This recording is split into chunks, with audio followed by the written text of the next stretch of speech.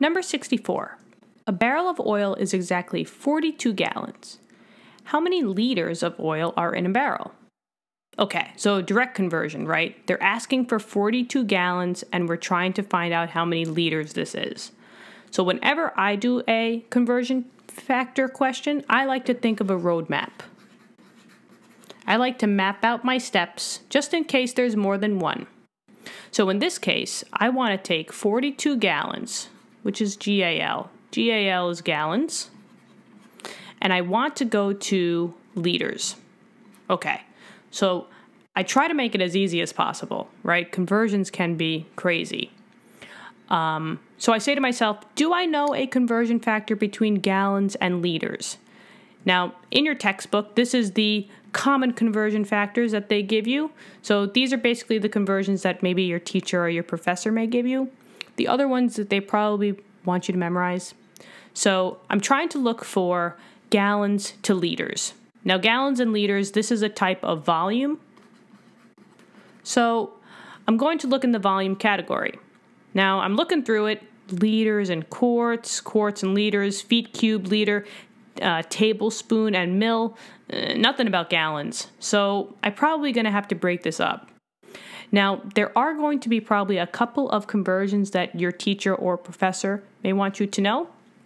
I'm going to list them over here. You should know that for every 1 quart, there are 32 ounces, fluid ounces, it's a volume, and for every 1 gallon, so I'll just say GAL, there's 4 quarts. These two, they probably will not tell you, so it's a good thing to know them. And it's good to know for, regular, average, everyday life, like for cooking and stuff. So it's a good 2 conversions to just know. So now I know that 1 gallon is equal to 4 quarts, QT. So I can kind of shorten this up. I can't get to liters directly, but I can get to quarts. Now, let's see. Do I know a conversion between quarts and liters? Now I go back to my conversion chart they gave me, and yes, I do. I could look at the first one. Now, technically, I can look at the second one because it has quarts and liters as well, so it's your preference. They're both equivalent. You just pick the one that you feel more comfortable with. For this question, I'm going to pick the first one. So this would be a 2-step problem. I just first have to convert gallons to quarts, so that would be step number 1, and then I just got to convert quarts to liters. So here we go. You always start with what you're given, so 42 gallons. And we've done a lot of conversions already, so if you are very new, go back to maybe 63 and 62. That will really go into depth about how to start you off on your conversion journey. So here, it's going to kind of be like a pick up the pace, because I'm going to assume that you guys are a little bit more fluent with conversions. So whenever you're converting, you multiply by a ratio. Now you don't want gallons, so remember, gallons have to be on the opposite side, and in this case, it has to be on the bottom. And now if I look at my step number 1, quarts are going to be on the top. And we know from the conversion that I gave you guys, 1 gallon equals 4 quarts. So the 1 has to go where the gallons are, so 1 gallon, and the 4 has to go with the 4 quarts. And now the word gallon cancels out because anything that's the same on the top and the bottom will always cancel. And now you're just working with quarts. So this is your first step. So this guy is checked off. Now we just do the same process over again. You multiply by a ratio, and this is the start of step number 2. You don't want quarts anymore, so that has to go on the bottom. And we're looking for liters, so liters go on the top. And now we use our conversion factor that they gave us. They told us that 1 liter equals 1.0567 quarts. So 1 liter, the 1 will go on the top, and 1.0567 quarts on the bottom. And now the word quart will cancel because they're exactly the same, and you're left with liter, and that's what the question was asking for. Now we just have to do the math.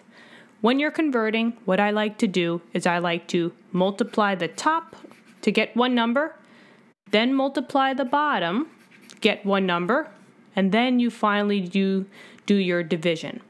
So I like to do multiply top, multiply bottom, then you finally divide. So I'm going to get all my tops together, and I'm going to multiply them all. So I will do 42 times 4 times 1. Now, anything times 1 is itself, so I usually like to leave the 1 out. So it would just be basically 42 times 4. So 42 times 4 is 168. I'm just going to put it up here. Over, now I multiply everything that's on the bottom. So 1 times 1.0567, which would just be, you got it, 1.0567. Now I finally divide. So now I'm going to do 168 divided by 1.0567. 168 divided by 1.0567 is a big number, long decimal. So 158 we'll say 9855. But now we got to use our Sig Figs. And remember, with conversions, if you're converting, you always use the Sig Figs that are given. So use the Sig Figs that are given. You never use any conversion factor Sig Figs because they are exact. They do not count. So we are looking at 42 gallons. This was given. So how many Sig Figs were in 42? 2. The 4 and the 2 count. So I have to take this number and convert it into just 2 Sig Figs. So I will keep the 1, I'll keep the 5. The next number will tell me if I have to round. It's more than 5, so this 5 would actually turn into a 6. So this would be 106D. You gotta have a placeholder for this part because the decimal's over here. And now I will have 2 Sig Figs. Now let's just add the unit. The unit that was last standing was liters, so this would be 160 liters. And that's your answer. So how many liters are in 42 gallons? 160 liters. And that's it. Easy as that. Easy as pie. Easy peasy. Okay, so that's it, guys. Hopefully this helped out. Hope you guys understand conversions. And honestly, with conversions, it's just practice, practice, practice. So try out all of the other questions that we're doing. There's some going backwards. There's more going forwards. So do as many practice problems as you can. The better you get, the better you're going to be for your test. So I'll see you guys all in the next question. It's probably going to be more converting. So I'll probably see you in literally 5 seconds if you keep just, chilling, if you have the playlist on. But anyway, I'll see you in the next question. Have an awesome day, guys. Bye.